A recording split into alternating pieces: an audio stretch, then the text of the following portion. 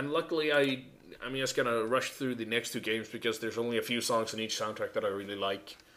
And the next one is Metamorphic Force. Some people actually might recognize this one because Bensai did a review of it. I do not recall that one. It was Metamorphic a Force. long time ago. Long time ago. During his YouTube era, I think it was. Oh, I didn't watch him then, so that's probably why I No, didn't see it. you can check out his profile. They're still there. But I can warn you right now that his audio is absolutely horrible in that video. But yeah, he actually reviewed it, and it's an awesome game where you're like all the four of these guys, and you can turn into animals and beat up other animals. Yeah. Okay. Okay, that sounds perfectly normal. There are two songs I want you to check out on this one as well, and that's The Ruins of Bakyaros. Bakyaros. I don't know how to pronounce that. The Ruins of Bakyaros and Freezing Ground. Yeah, those two songs are awesome. Check them out. They're cool. And finally, I'm going to mention a fourth game, which is Monster Maulers. It's a strange game. It's beat 'em up while at the same time not. It's a fighting game. So it's sort of a strange mix between the two. So is it like a fighting game where you fight a bunch of guys at once, or? It happens.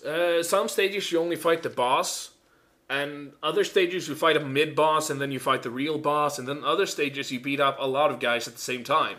So it's sort of a mix between fighting game and beat 'em ups. Okay. It was called Kyokuku Sentai Dadadan in Japanese, and it's definitely sort of a parody on Sentai, which is the Japanese original of Power Rangers. Oh yeah, the Super Sentai stuff. Yeah, so there's sort of a parody thing going through here, and all of the bosses are apparently, or not all of them, but a lot of the bosses are taken from Gradius and Salamander, and those two shoot 'em up games. So they definitely have a strong resemblance to those, which is cool. But the intro theme here, which is called Kyokuku Sentai Dadadan, I think it is, which is their theme song, is absolutely hilarious. I laugh every time I listen to it. It's in Japanese, and I don't understand Japanese, but so if I laugh, I mean, it has to be funny. I bet what they're saying is really hilarious. Yeah, I mean, if I'm laughing, and then imagine how much Japanese people laugh. Yeah. The entire game is in Japanese, except for the text, which is written in English. But they actually talk, but it's in Japanese, so you're like sitting there going, what the hell are they saying? So they didn't subtitle it? No, they didn't subtitle it. It's really annoying. So it's got text in English, but they don't subtitle the Japanese. No, so they're like, Okay. yeah, stage 1, and then they call the stage 1 something cool, and then they're like, it's talking in Japanese, and you're like, what? I feel like I'm missing something here. Luckily, the game isn't very, heavy on the dialogue, but yeah. So that's pretty much it for me with my soundtracks. I took a little bit longer time than Chiron, but yeah, those are my picks for today anyway. Check them out. I definitely suggest it. Though they sound very interesting. I'm gonna have to look up these games because, especially that Cadillacs and Dinosaurs, that intrigues me. Oh my god, it is awesome. I played it as a kid, the first time, and I was like, what the hell was that game when I grew up, because I lost the game.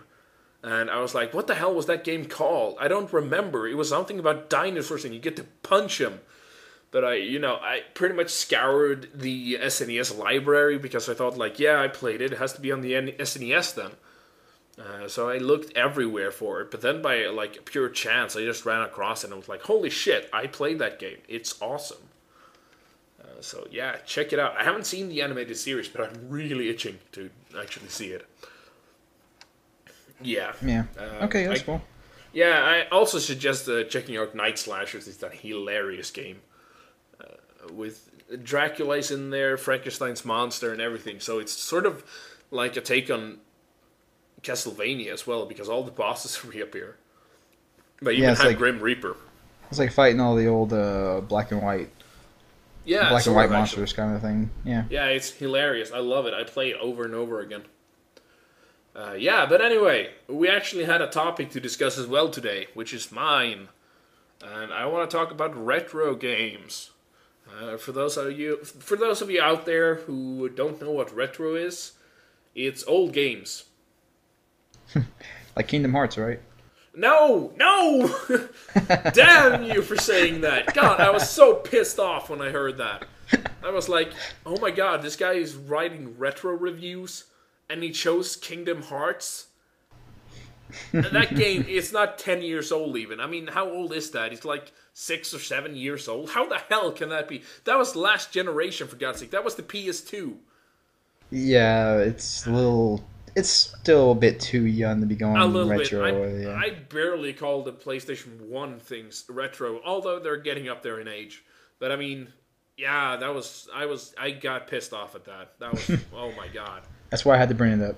Yeah, I know. It was a good way to like start talking about it as well, because I had a completely different segue into this, but never mind.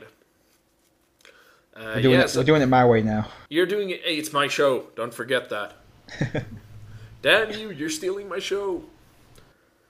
But with the release of Fallout New Vegas, it was, of course, I bet there was a drove of people who went back and played all the old Fallout games. And that was sort of what got me into thinking about it, because I went back and played Fallout as well, the first game, and I was just sitting there thinking about, oh my god, this game is so broken. And Yeah, that's sort of... the early games were kind of, if you knew how to trick them, they became really easy. Yeah, there's that, but I mean, every time people talk about retro games now, it's like, oh yeah, it was so much better in the old days. And then I'm sitting there playing Fallout and thinking, wow, I would much rather play New Vegas. New Vegas is more fun. I mean, if you check Fallout, I mean, the inventory system in Fallout is absolutely terrible. It's atrocious. It's one of the worst inventory systems I've ever seen.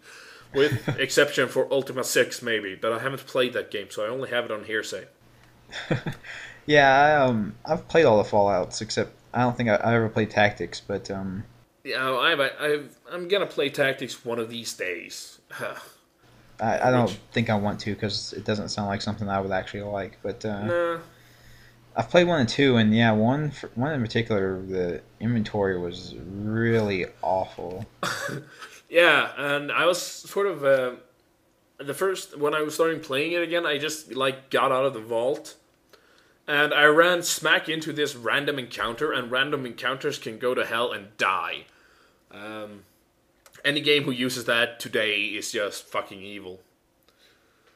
Yeah, sometimes they would. There was a discussion about this actually, about level scaling and stuff in games, and Yeah. I think people were trying to say like Fallout 2 had level scaling in it, and if it did, I must have missed it, because there was a couple times like I'm starting out, and I just wandered into the wrong area. And oops, there's a bunch of guys in power armor. It's like, what the hell? Yeah, it wasn't even that. I mean, I was just out of the vault, and I ran into this random encounter, and there were 4 rad scorpions surrounding me. And I mean, not like 4 paces away. They were right next to me. It's funny that you didn't see them before they got that far. Yeah, that's really strange. But I was like I hadn't even gained my 2nd level yet. And I was like there, I had barely any ammo left after shooting those fucking cave rats. And they wanted me to take on 4 rad scorpions. I died so fucking fast. I barely had time to see the screen. Well, yeah, 4 red scorpions will do that to you. I was like, yeah, I think I survived 1 barrage, but then the poison got me instead. So, and each of them struck me 2 times, I think. So, yeah, at that point, I was just like, and they call this game good? Good games would not allow this. Yeah, I get what you mean. A lot of people, I even do this too. I know I have to for some things. The nostalgia glasses for things where, oh man, these old games are so much better, and a lot of them were really bugged, or there are gameplay aspects to them that were pretty bad. Yeah, that's not saying that we should like completely throw these retro games away, because there are a lot of things. I mean, look at Fallout and look at the writing. The writing is superb, especially in the 2nd game. Yeah. So, you could take that part of the game and sort of like try to put it back into the games, because they sort of lost that because Fallout 3 was absolutely horribly written. Oh yeah, it wasn't that good. No, and Brotherhood of Steel, the game for the PS2 and Xbox, was, oh my god. I avoided that one actually. Yeah, I didn't. I was like in one of these Fallout crazes, and I was like, shit, I have to try this game out. I mean, it's Fallout. It can't be that bad. But yeah, it was. It was terrible. It was absolutely horrible. I think maybe that's part of it is the old games and stuff.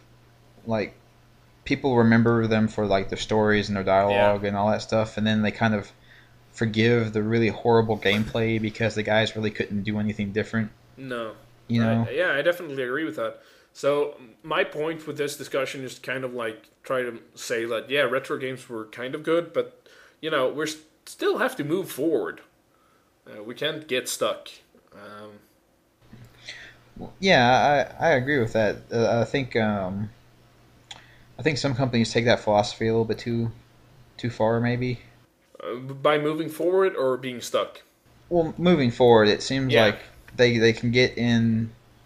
They can get into wanting so badly to push to the new level of technology and push to the new graphical level that they forget that they're supposed to make the game fun at some point. Gee, I don't know why I keep thinking of Crysis, but yeah.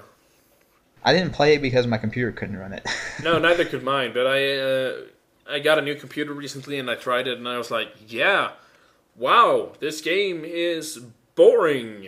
Why am I playing this again? Yeah, I think like there was a patch there. I think gaming companies are getting out of that now, but there was like a patch there where everyone was just scrambling to have the shiniest looking player models, and they were like forgetting that they had to code a game for these player models to work into. So the games just end up sucking really badly. Yeah, I think there's sort of you can have both. You can have the best of both worlds, where you sort of have some companies that just try to push the technical barrier or limit, because that has to be done as well. I mean, we want to push out of this, you want to push forward, but at the same time, you have to like take care of the old, think of the old, and take care of the old. I mean, I really love old games.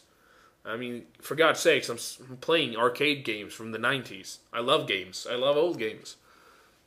Yeah, that's what always disheartens me sometimes with these. I guess I'll throw the youngsters under the bus. All these young kids. Yeah, push them under the bus. That's right. I'll help you. But they're like you try and talk about these old games, and they just like look at them and be like, "Oh man, those people look like blocks. That game sucks." They look like clay. Why are there claymations? Why is the clay talking? Yeah, it's like you have to look back at those old games and kind of realize what impact they had on games now and how good they were and still are in terms of gameplay at the very least, even if you don't like how they look. Yeah, I mean, take a game like Doom. I love Doom. I still play Doom. Doom, not Dune. Doom. For you people Doom. Doom. Out you go. That was Invader Sim, for those of you who didn't get that. I got it. Yay! I've got all the seasons on DVD. So. Awesome! But like Doom 1... I still play it. I think the gameplay is great, and there are flaws in that game, but every game has flaws. Well, its controls in terms of modern FPS games is completely horrible. What, you mean you can't look up and down? Yeah, and turning is not great either. Well, I mean, then you have to look at playing games like Wolfenstein 3D, where turning really was half-an-hour job. Yeah, since we talked about Paul's videos earlier, he mentioned he made fun of that in one of his little skits where he's stuck in the Wolfenstein world. Oh yeah. He's like, "Oh my god, the turning! Oh god." Oh my god, I laughed so hard because the game I was playing for the Let's Play, it's based on the Wolfenstein 3D engine, and it's the exact same thing.